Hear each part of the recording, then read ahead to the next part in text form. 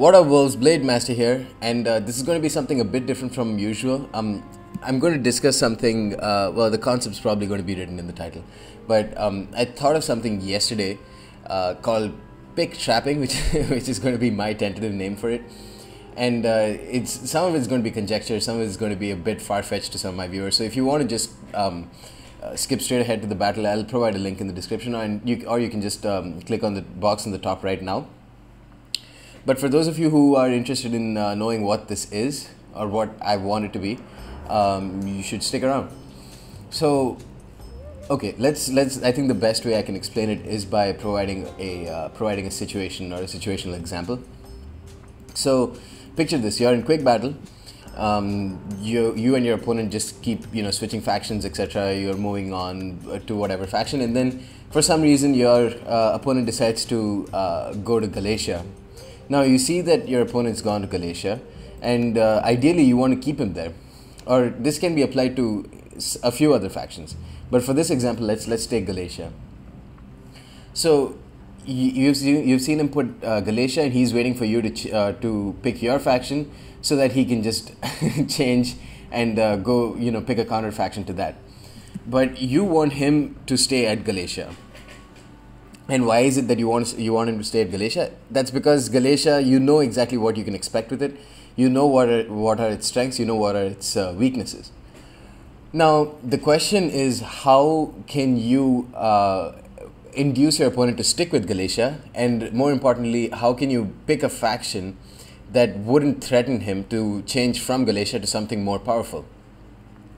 So you see him pick Galatia. Now it's your question on what faction to pick. Here's where my concept of a trap faction comes into play. Usually for Galatia, you can pick a hard counter. You can see that they've got good melee infantry. So let's take a very quick look at Galatia now. You can see they have strengths in their melee infantry with Galatian legionaries. They have one elite spear, but besides them, they've got pretty shit options for spears. And we all know that their main strengths come in the form of their really cost-effective missile cav, the Galatian Raiders, and their elite tier melee cavalry options, which is their noble horse. So they suffer from a lack of mid-tier cav and lack of good missile infantry, and they make up for it with their really strong javelin cavalry and very good melee infantry. Now, a very good counterfaction, just a typical counterfaction, would be something like Rome. They have very high armored units. They have good missile cavalry to counter these guys. They have options in melee cav, stuff like that. But the thing is, when your opponent sees you pick something very powerful like Rome, he's probably just going to go ahead and pick something like Pontus, because he knows that he'll never win against Rome. Again, you can choose Carthage or some other power faction, and then your opponent will just see that with Galatia he can't really win that battle, so he's just going to change. So instead of picking these, you want to pick a faction that's not threatening, but also has some tools which people don't really know about as much as, or basically just pick a faction that people don't really know the rosters to, but that has some pretty good units that can counter the faction that you want to trap. So for this example, if your opponent is going to take Galatia, I think Tylis is a very good trap faction. Now let's go ahead and actually select Tylis as our faction, and then let's put our CPU as Galatia. And now what I'm going to do is just show you a very quick typical Galatian army. Usually your opponent will bring at least 2 noble horse and then at least 4 Galatian raiders. That's going to be his strengths. He's going to want to put as much money into his strong units as possible, and that's going to include at least 5 to 6 Galatian legionaries. And then he's going to bring a couple of levy freemen to make up for the lack of his melee cav, or the numbers in his melee cav, maybe a couple of Galatian spears, and then finally we've got 800 left, so we're going to put 1 more Galatian legionaries. So this is a very strong line of infantry, but it's all mid-tier. That's one thing you got to know. So the 3 really strong weapons that Galatia has are its Galatian legionaries, the Galatian raiders, and the noble horse. Those are the 3 things that you need to watch out for. So in turn, you'd pick Tylis. And your opponent thinks, oh wow, Tylis is an underpowered faction and it's not going to be too hard to beat. They've got very similar rosters to Galatia, so it can be a fun and fair battle. Now what he doesn't know is that that Tylis actually has a couple of tools that set it apart from Galatia, and that can make it a pretty decent counter to Galatia. The first of which I'll go over now are these Thracian warriors. Now, Thracian warriors we all know are very strong against infantry and cavalry.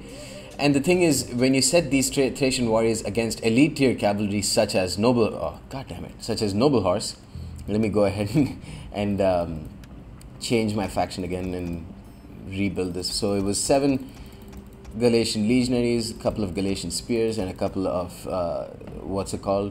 and then bam. So that's the Galatian army that we're going to face. There's going to be a pretty traditional Galatian army. So coming back to this, so we've got 2 Thracian warriors. Let's pick 2 or 3 Thracian warriors.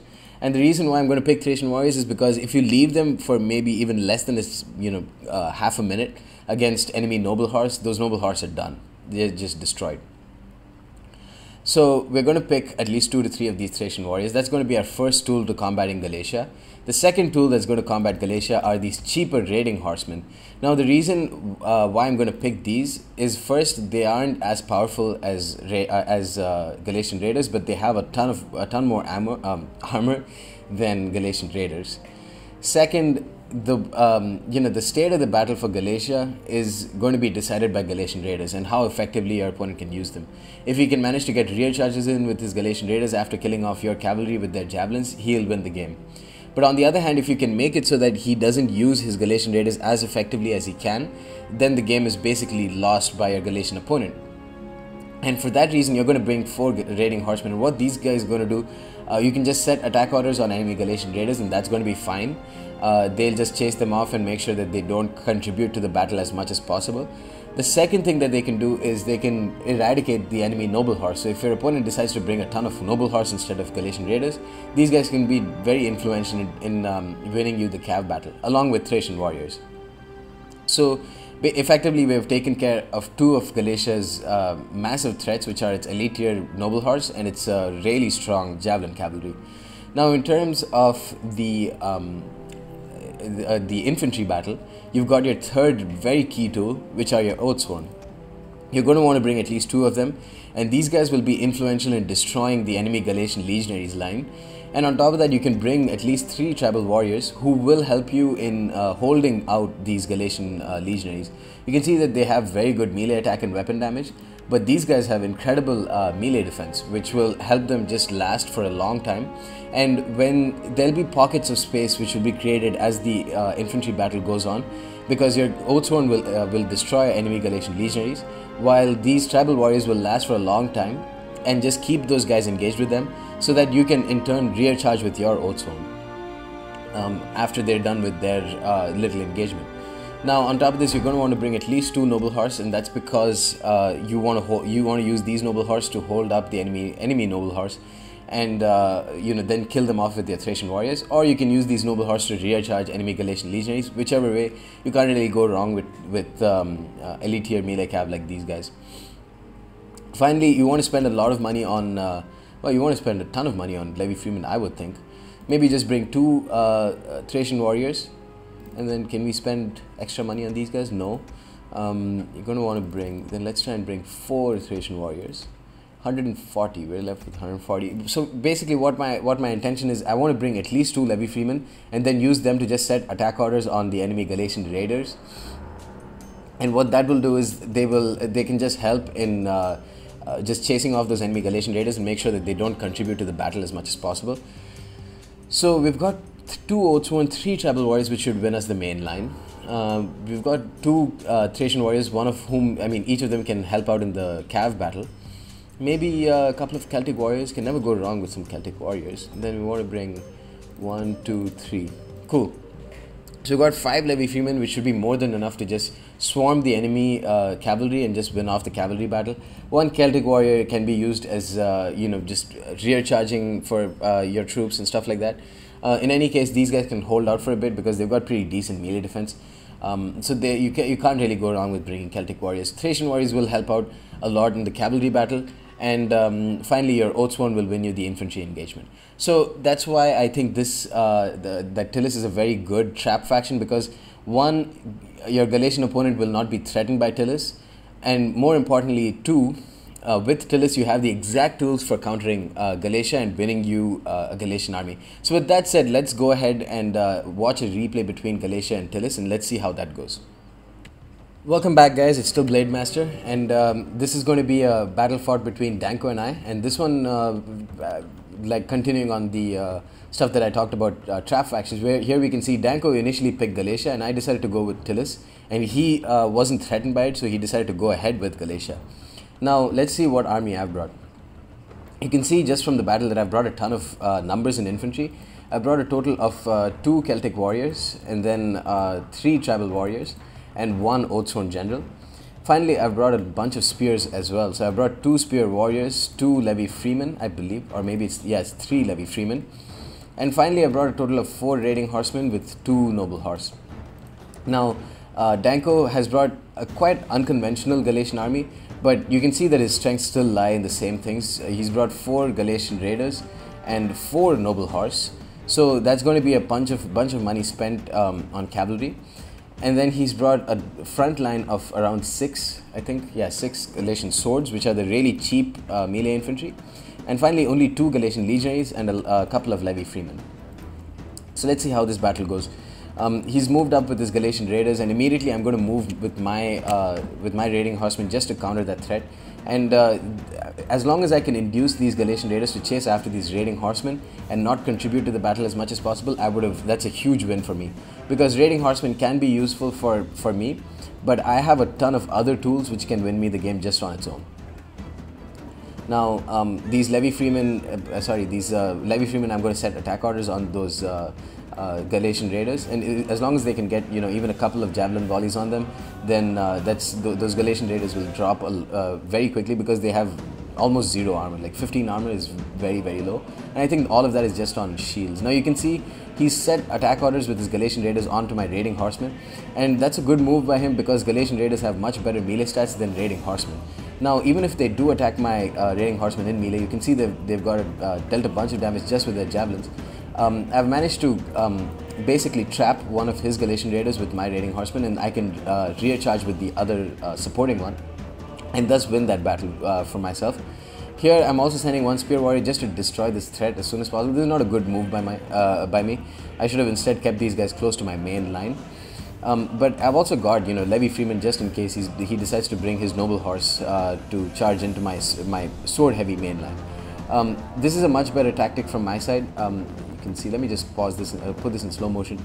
I'm sending one of my levy freemen just to outside my battle lines, and just to chase off his Galatian raiders. Meanwhile, my 2 raiding horsemen are much closer to my line, and that they can be pretty instrumental in deciding this little cav battle for me, because he's brought 2 noble horse versus only 1 of mine. So they could be pretty influential there. Here you can see he's charged straight in with his noble horse, and I'm trying to support with my Thracian warriors, but he's also charged with his noble horse general. So these guys, Thracian warriors, you have to know that they're very poor at dealing with charges. If you can manage to get them into a unit that's already engaged with something else, they will destroy it. But here you can see they've already lost around 40 men just from that charge. He's also destroyed my Celtic warriors from that one charge, and then immediately pulled back with his noble horse, suffering only like 9 casualties. So that's a very good move on his part. He did the exact same thing here. My Celtic warriors have died from the charge.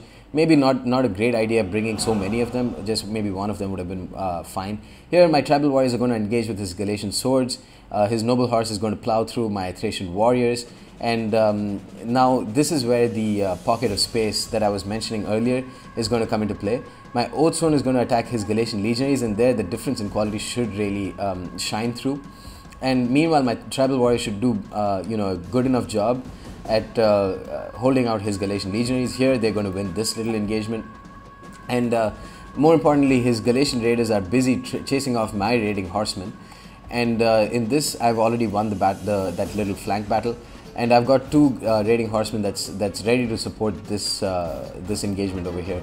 My noble horse got caught by his levy freeman, but I think I charged straight into it. Yeah, I charged straight into it, and I've also supported with one of my levy freemen, and that little engagement is going to go in my favor. He's charging in with his noble horse right onto my levy freeman, so they won't be able to last very long, because they are obviously terrible on the charge. But this is going to create an opportunity for my 3rd extra tribal warrior, my Thracian warrior, to come in and support this battle, and this is exactly where they're going to start shining. You can see they've already got a couple of kills of noble horse, and that's his noble horse general. And I'll keep this battle in slow motion for the foreseeable future, because there's a lot of stuff going on and a lot of stuff that I want to talk about. You can see here my general. I put them on headhunt, and they're just slaughtering this Galatian legionary. And once they're done with that, they have this very small area, and within a couple of seconds they can just easily rear charge the extra Galatian legionaries unit, which is engaged in a pretty fair battle with my Galatian or with my tribal warriors. I managed to just run against his Galatian raiders for a long enough time, and now he's decided to rear charge my tribal warriors, which could have been very influential at this earlier on in the game. This is still a very good move, and that's kind of a loss on my part. As long as you can keep running away with your raiding horsemen and doing what I did over here, just ganging up on them and forcing them into melee, and using your numbers advantage to kill them off, then that's a victory on your side. You can see already these guys are halfway, these Thracian warriors are halfway done to a single experience chevron. They've already got 15 kills of noble horse, and that's exactly the tool that I was talking about. These guys can really win you a cav battle on their own if you can manage to micro them right. These levy freemen have bogged down the other noble horse unit, and now my extra remaining noble horse is just going to run in, support this battle, and force his noble horse general from running away. I've ganged up on that side and finished those Galatian raiders off. Meanwhile, my tribal warriors, as expected, have killed off these Galatian swords. Thracian warriors have been attacked by Galatian swords, and these guys already got damaged by the charge, but they're going to be supported by this raiding horseman unit, which should be able to kill off these Galatian swords now. This tribal warrior can come in and rear charge here. My Oathsworn can help attack this infantry battle now that they've killed off that extra Galatian legionaries unit. And my tribal warriors over here, one good thing about them is that because of their high armor and pretty decent health and melee defense, even though they don't have great morale, they aren't very susceptible to a rear charge, because their high health and good armor and melee defense, that big combo will mean that they won't get many casualties at an instant. So the morale shock isn't as high as it possibly can be. So here these tribal warriors are going to engage again with his noble Galatian swords, and that's going to be another infantry battle that will go in my favor. His noble horse, you can see, have already gone down to less than half strength. These Thracian warriors are going to come in to attack them again. Here you can see, even though they got a charge off on these Thracian warriors, and those Thracian warriors will take a lot of casualties from them, you can see they've already got a double chevron just from killing off the those enemy noble horse. So his general is basically dead, and you can see from the timer that it took maybe like a minute or like less than a minute, and I've already managed to kill off his general and a huge part of his army. Now this noble horse is going to engage with his noble horse. Again, this is a pretty fair fight, but I've got the numbers here. My levy freemen are going to come in to help engage this noble horse and bog them down and kill them off. Again, the fact that I have Oathsworn in my roster has really helped me. You can see they've got 121 kills, and now that they're in a great position to just help rear charge and kill off that extra Galatian legionaries unit. Meanwhile, my tribal warriors have done a decent job. The quality differential has come into play here. Tribal warriors will lose to Galatian legionaries, considering Galatian legionaries are very strong units. But the fact of the matter is they'll do much better than any other mid-tier unit because they can hold out for a long time. My raiding horsemen have done brilliantly. 75 kills on some, 36 on the other, and they're just helping kill off the rest of his troops. My levy freemen, again, the fact that I brought so many of them has helped me because I just managed to bog down a lot of his units. And yeah, now I'm just firing flaming shot over here just so that I can cause like this big morale penalty here. You can see that his Galatian legionaries have started to waver. They have, despite the fact that they have great melee stats, they don't have great armor. Great morale. They've only got 55 morale, which is just above average. And the same as most other barbarian mid-tier units. You can see this Thracian warrior was instrumental in me winning this battle. 55 kills, all from noble horse, which resulted in them getting a double chevron. And that's the end of the game, guys. So the three weapons that I talked about earlier on in the game, raiding horsemen, Thracian warriors, and Oathsworn, all three of them did brilliantly.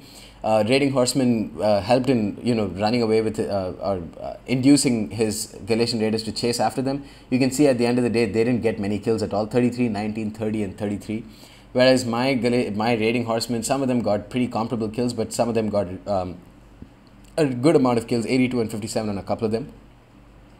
The second weapon that I was talking about, the Thracian warriors, one of them did brilliantly, 55 kills, killed off his, well, basically single-handedly killed off his noble horse general. And that's exactly what I was talking about. They help out in a cavalry engagement better than any other swords or spear unit. The other one also did pretty decently, 69 kills. And the one that got charged in by his noble horse predictably did terribly. My tribal warriors didn't do great, 89, 72 and 151 kills, not bad. But the fact of the matter is they helped just, hold out his Galatian legionaries for basically the entirety of the game. And that's because their melee defense helps a lot. And finally, the third big weapon that Tylis has to counter a Galatian army, the Oathsworn, which I probably should have brought two of them. But even though I just brought one of them, which was my general, he managed to just destroy the one Galatian legionary unit just by himself, and then killed off the extra Galatian swords as well. So they did really well too. So anyways, guys, hope you enjoy this replay, and let me know if you think my concept of pick trapping is just something maybe too far-fetched, or if it's actually a worthwhile strategy to explore. I've got a couple of other ideas for trap factions that I can bring to you guys maybe in a couple of days. I do need to upload like the No Holds Barred tournament too. But anyways, guys, let me know what you think of this idea, and hope you enjoyed the replay, and stay tuned for more. Peace.